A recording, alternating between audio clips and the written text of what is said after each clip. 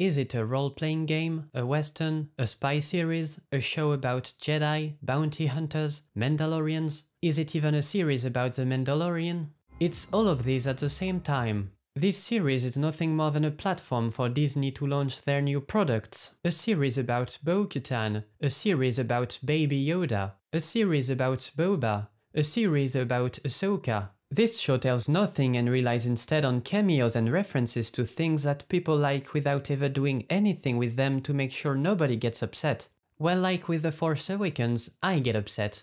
The Mandalorian is the easiest content to make in the world since the writers don't have to invent anything and yet they fail spectacularly. Everything is given to them: Boba Fett, IG-11, The Force, the Jedi, the Mandalorians, Tatooine, or the Fall of the Empire, and they are unable to write a decent episode with all of that. When the show started, the writers already knew Mandalore was destroyed. Their only job was to bring Mando there, and for some reason they started the episode with a useless side quest with IG-11 and ended it with Mando falling into the water like a stupid idiot. And I don't even dare to talk about the middle of the episode between the action scenes that come out of nowhere or the fact that we're watching the episode twice.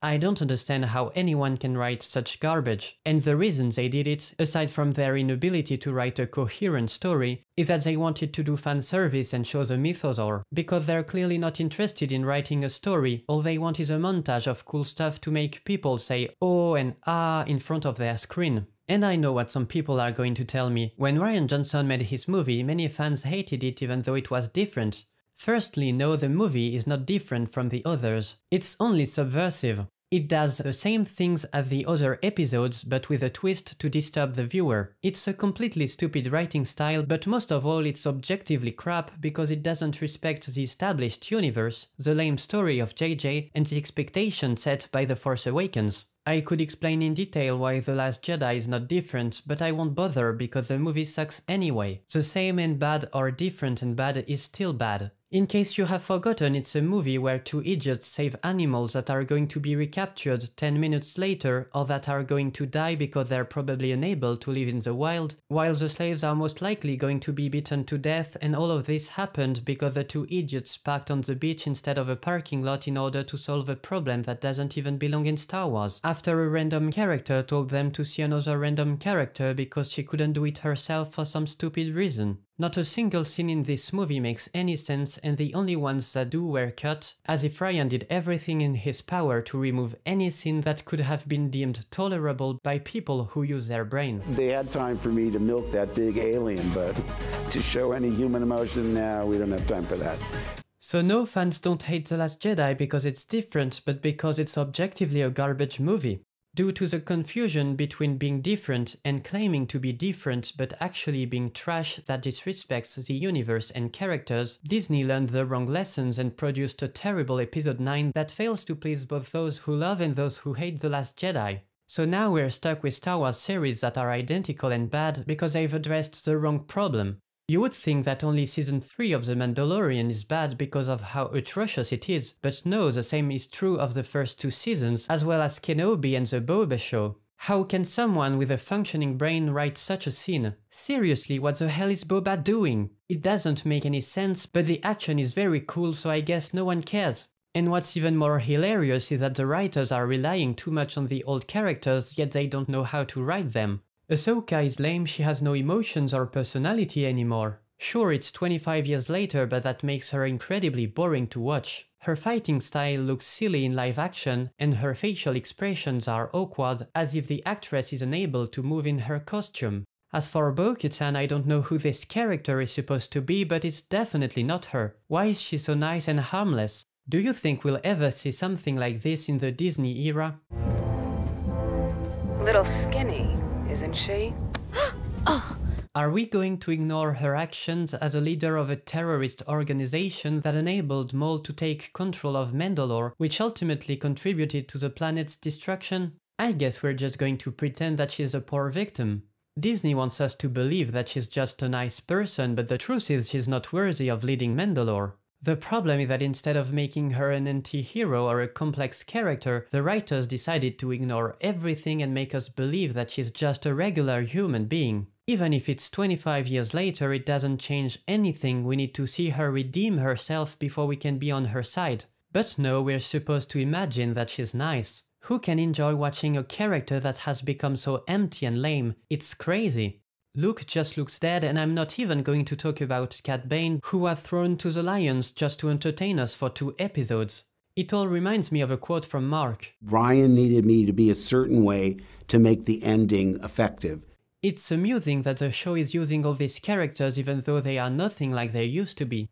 The writers should create new characters instead of twisting the existing ones to fit their stupid story. I don't understand why everyone is so excited to see these characters when they're just poor imitations of the ones we love.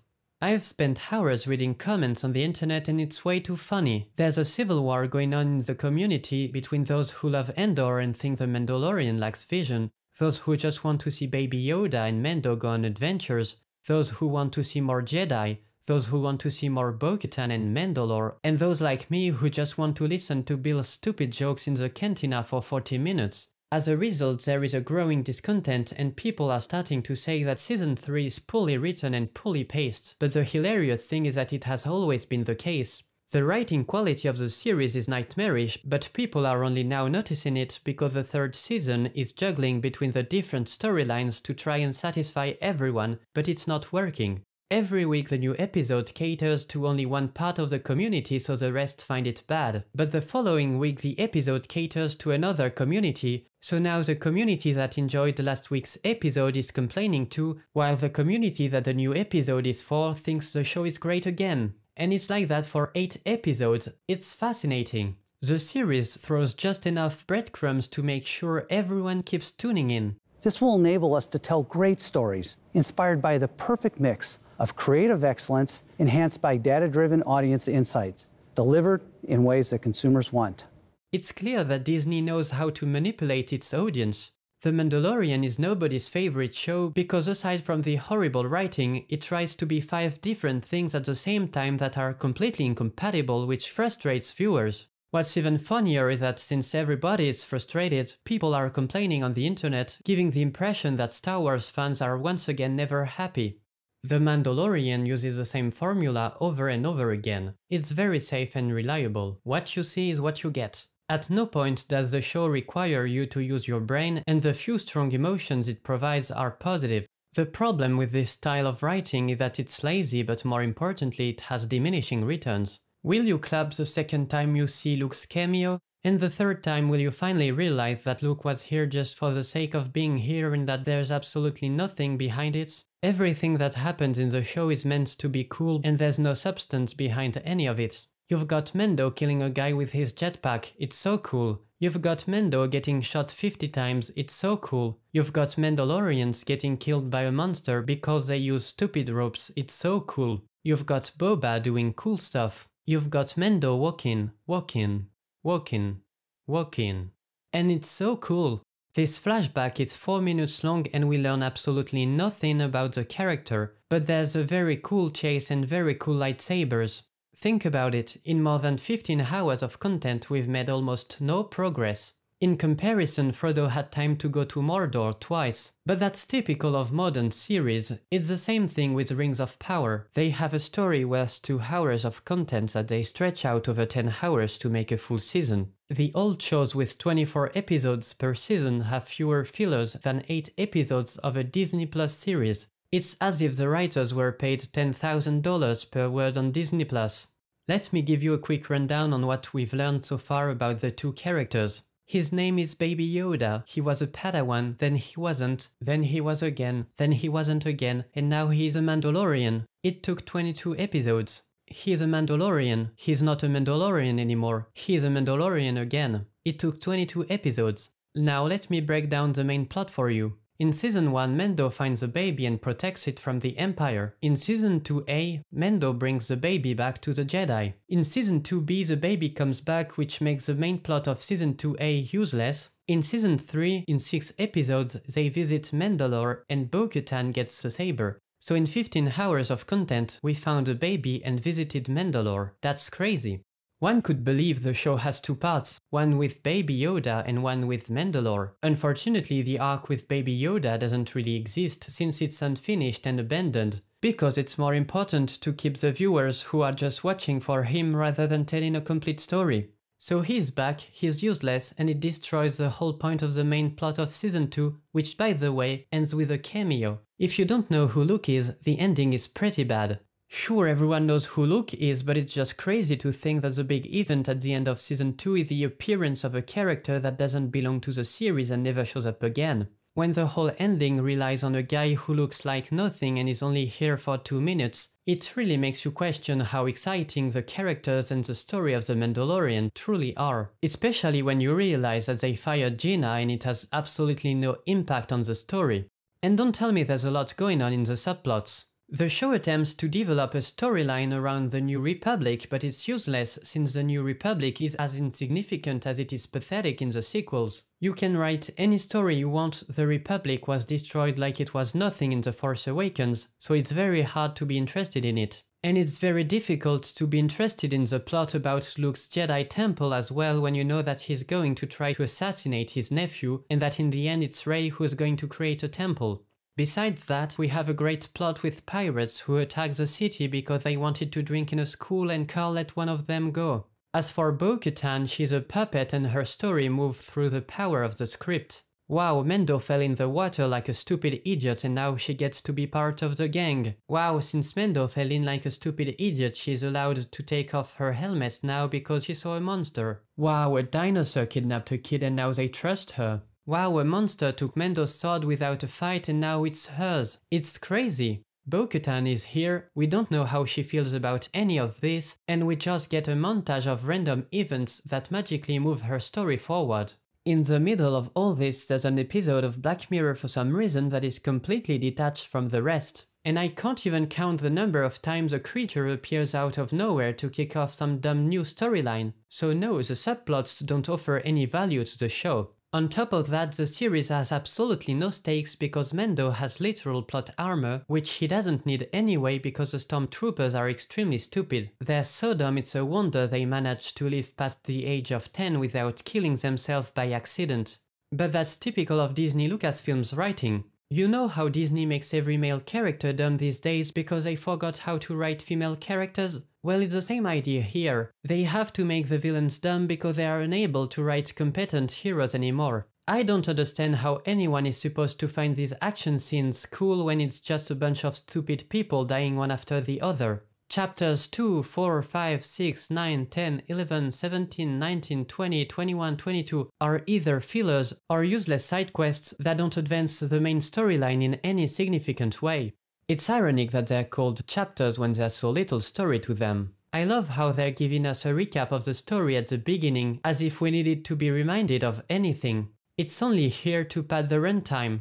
The problem isn't that The Mandalorian has no story, many shows don't. The issue is that the writers are acting like they do have one with their fan service and their setups that take 5 episodes to be mentioned again. Instead of simply writing a show about Mando a monster hunter or a show about Mando the savior of Mandalore, they try to do both at the same time, which completely destroys any momentum the show has. I'm sure the time spent on Coruscant in chapter 19 wasn't completely useless, but it came out of nowhere. It was squeezed in between the exploration of Mandalore and some side quests. When by some miracle the story moves forward, it's so rushed that in the end it's as if nothing had happened.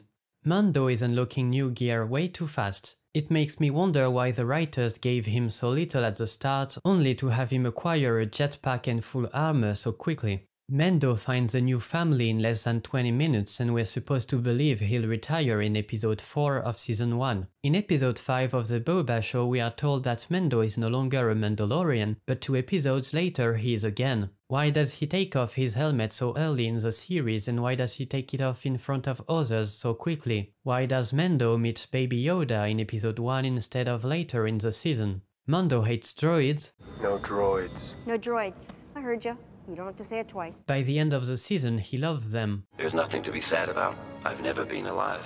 I'm not sad. Yes, you are. The guy was traumatized by robots because they killed his parents when he was a kid, but he's suddenly not racist anymore. That's deep. In Chapter 8, Mando falls in love with IG-11, but this payoff is not earned at all. And on top of that, he now likes every droid. Oh, so he likes droids now. Thanks, little guy. The writers really believe that they wrote an arc. It's so sad.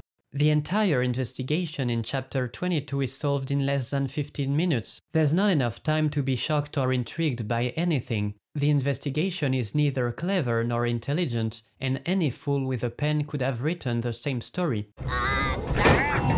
Well, to be fair, you'd have to be slightly more idiotic than the average person to write a scene like this, so maybe just not any fool could have done it. Since the case was so easy to solve, there was no need for Mandalorians. And surprise, the villain was the only character introduced in the story. That's crazy. The truth is, this series is a bit like Rise of Skywalker with the death of Chewie. They kill him and literally 2 minutes later you find out he wasn't dead. It's one step forward and one step back. They make you think something is happening and technically something did happen, but in reality it was pointless. It was there to make you feel sad for 2 minutes and then happy again. I think the most interesting moment in the whole show happened in Chapter 3 with Mando's ball.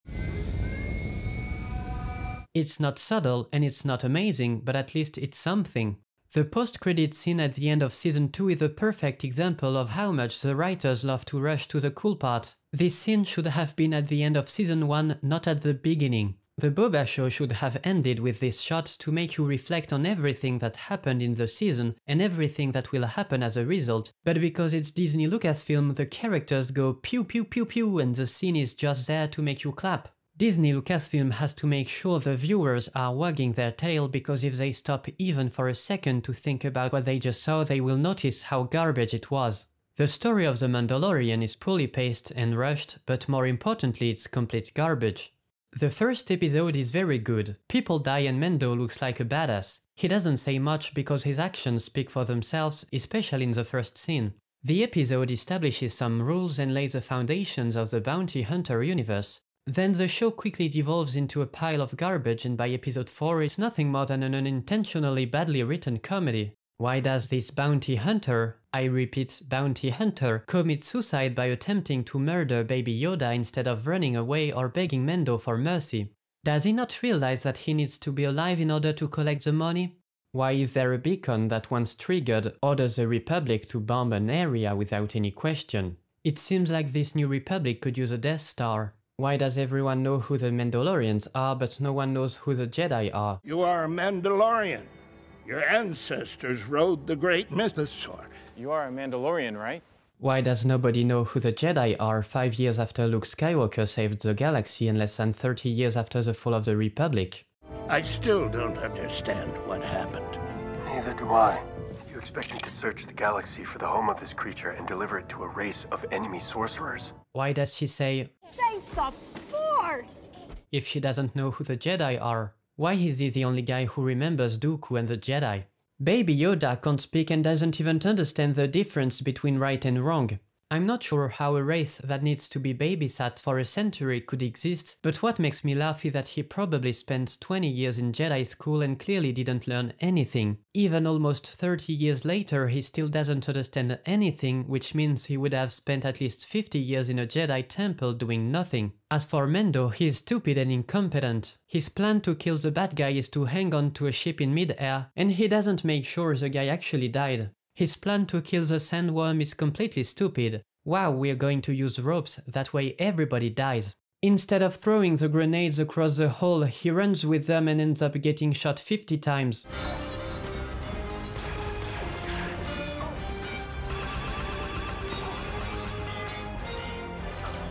Instead of taking cover, he just lets the stormtroopers shoot him. In case you have forgotten, his armor doesn't cover his whole body at all. And finally, my favorite scene of the series. He asks a baby who doesn't understand anything to fix his electric cables and the baby almost dies. Hold them apart.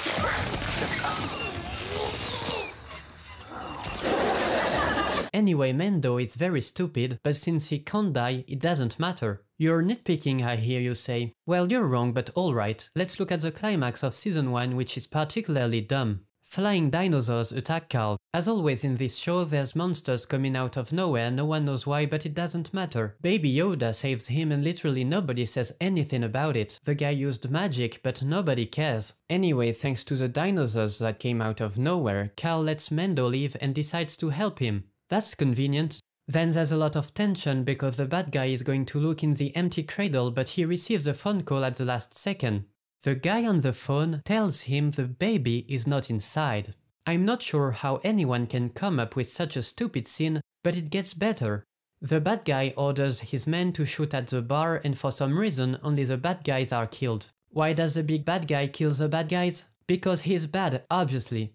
Then the story is interrupted for over 3 minutes by two guys making fun of how dumb and cliché the show is, like it's some kind of parody. And then the episode is filled with the exact issues they made fun of, but we're supposed to believe it's all very serious. It's almost like they think we're idiots.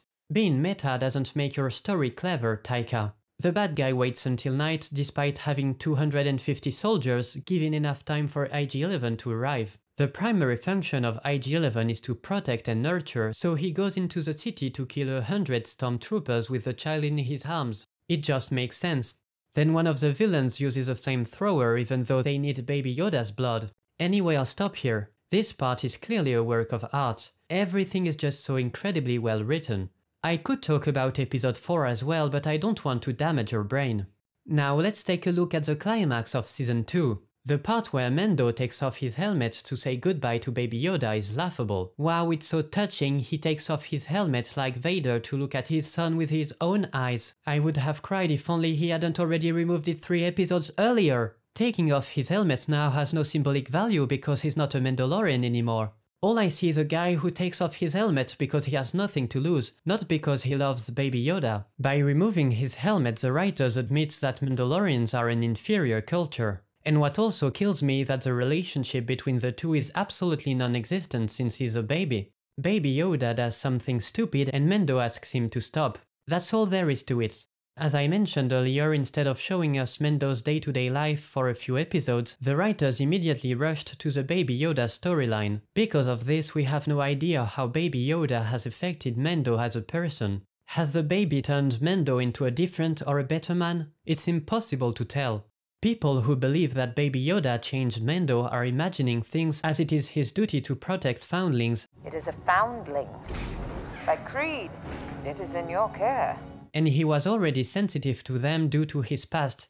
In the end, Mando and Baby Yoda are reunited in the next episode, so on top of not being able to write a story, the writers can't write emotional moments. The biggest joke of the entire show is that people will watch the finale of season 2, cry, and then immediately move on to season 3 because they won't know about the Boba show, and they'll discover that literally 6 minutes after crying, the two are back together without any explanation given even in the recap. Because in addition to being unable to write a story with emotional moments, they don't know how to make a show.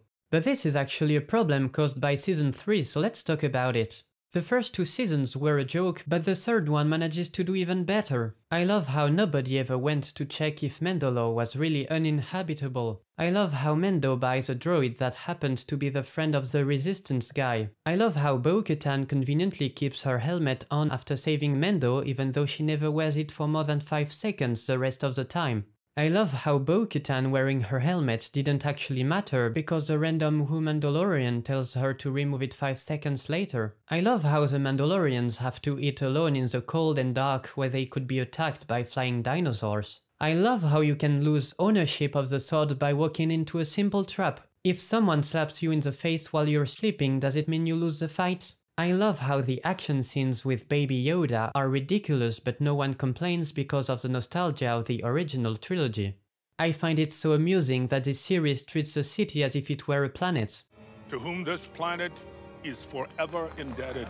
In The Phantom Menace, the Gungans didn't care about the war on the surface because their underwater city was far away so it wasn't their problem. But now apparently one city equals one planet. Despite being the mayor of a village with only 12 inhabitants, Carl seems to have the authority to grant permission to the Mandalorians to live on the planet. It's funny. I love that Mando uses a Naboo ship which is completely useless for a bounty hunter. Wait, is he still a bounty hunter? We don't know. Now the guy is going on adventures all over the galaxy for free when it's been well established that he's poor and gas is expensive. He bought the ship before he even knew that Baby Yoda was going to come back into his life, so I guess he's not a bounty hunter anymore? Who knows? Some might argue that hunting people isn't the best job for a father, but he's still putting the life of Baby Yoda in danger. My second favorite moment of the whole series is with the attack of the flying dinosaur. I'm out of fuel. It always gets away.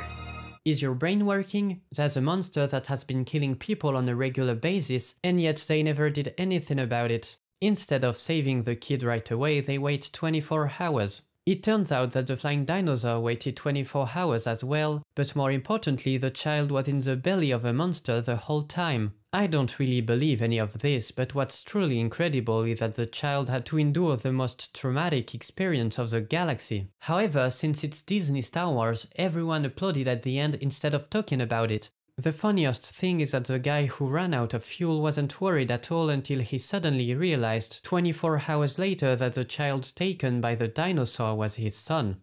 I'm sure someone will say that these are insignificant details, but unfortunately, in 6 episodes, nothing much has happened except for the sword incident, which I've already mentioned. But I'm sure something crazy will happen in the last episode to make people believe that the season was good and lure everyone back for season 4. The story of The Mandalorian is poorly paced, rushed, and complete garbage, but more importantly, it relies heavily on fan service. I don't understand why people are so excited about seeing Luke, who isn't even really here and who will eventually try to murder his own nephew. The guy shows up, looks like nothing, says almost nothing, takes the baby, leaves, and suddenly Star Wars is supposed to be saved.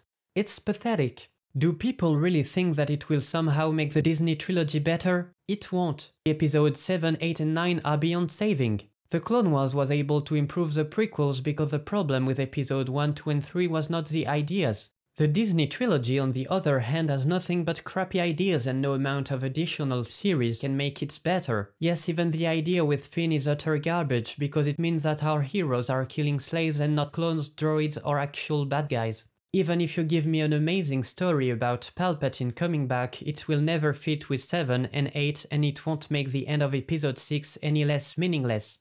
The story of season 2 isn't one, it's just a series of cameo appearances by characters like Boba, Ahsoka, Luke and Bo-Katan. Rather than being interesting additions to the plot, they're just there for the viewers to clap. No effort is made to develop these characters or their stories. One could argue they will be fleshed out in later seasons, but Luke and Ahsoka are gone, Boba went to do his own series, and I don't know what they did to Bo-Katan, but that doesn't qualify as character development. How is someone who has never seen the Clone Wars supposed to be interested in these characters or the plot involving Mandalore? The series provides no context or background information. I bet at least a quarter of the people on the internet who are excited to see Mandalore don't actually know why and are just repeating what others are saying because it's trendy. It's so cool to see Mandalore. Why? The show didn't build anything around it. This highlights a major issue with the series. Since everything is based on fan service, the viewers need to have seen external content to fully appreciate it. For example, the show spends significantly more time introducing us to Quill compared to Ahsoka or Bo-Katan because no one knows who he is. Look at this scene from the Clone Wars. We have Kenobi in a Mandalorian armor with his lightsaber and jetpack fighting alongside Bo-Katan. Kenobi informs her that he's going to retake Mandalore by asking the Republic to provide clones, and he ends up saying, "I'm so sorry." Just like in Revenge of the Sith. I'm so sorry. It cuts to an action scene between Sidious, Maul and his brother with epic music.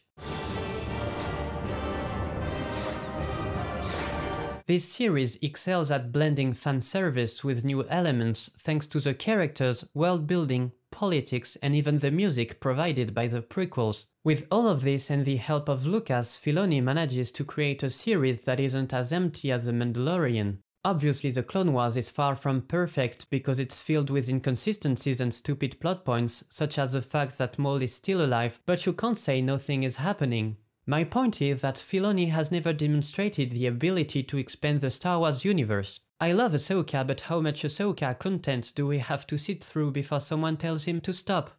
Filoni has a great understanding of the prequels, which is why his place is in the story group rather than as a director, especially for a live-action movie since it requires a completely different skill set than making animated series. Since there's no official canon material about what happened between episodes 6 and 7, Filoni has to come up with his own ideas, but it's too hard, so he's resorting to repurposing old characters without providing the necessary context and world building that made the Clone Wars work. The show can't rely solely on Mando because he's an empty character, and now that Filoni has almost exhausted all of the available characters, he must find someone else interesting to focus on. That's why Bo-Katan has become one of the main characters. Unfortunately, writing Bo-Katan is too hard as well, so he also has to rely on actors' cameos such as Jack, Christopher, and even Jar Jar, which destroys the immersion of the show. It's crazy to think that in 22 episodes, the show hasn't introduced a single new idea to the Star Wars franchise. Instead, it relies heavily on nostalgia from the first two trilogies. And like I said before, it's the same with all of Disney Star Wars. They use Duel of the Fates in the Kenobi trailer not because they don't have the resources to hire a composer, but rather because they are creatively bankrupt. But why would they try to make something new anyway? Recycling the same characters over and over again seems to be working just fine. It's true that when you see how bad the Disney Trilogy is, it's easy to trick yourself into believing that the Disney shows are good. No one expects The Mandalorian to be perfect. Star Wars never has been, but that doesn't mean you can write garbage like this. Putting familiar characters on screen does not qualify as a story. I was going to discuss missed opportunities, but there is no point wasting our time on ideas that Disney will never produce due to the lack of creativity. They're remaking Moana, by the way, and they're gender-swapping Luke now that Rey has stolen everything from him. It's laughable how low people's expectations have become thanks to the garbage Disney Trilogy. Having 5 empty episodes per season is unacceptable, especially when there are only 8 episodes in total. It's also ironic how those who were outraged when Rian Johnson destroyed Luke's character in The Last Jedi are now applauding a deepfake version of Jake. A deepfake. We'll never see Luke, Han and Leia together again, but that's okay because Disney will probably do it in 5 years with a computer and everyone will clap. It also makes me laugh that the little bits of world building in The Mandalorian are leading us toward the Disney Trilogy. Anyway, I can't wait to see Ahsoka, a Star Wars story. It's going to be so cool.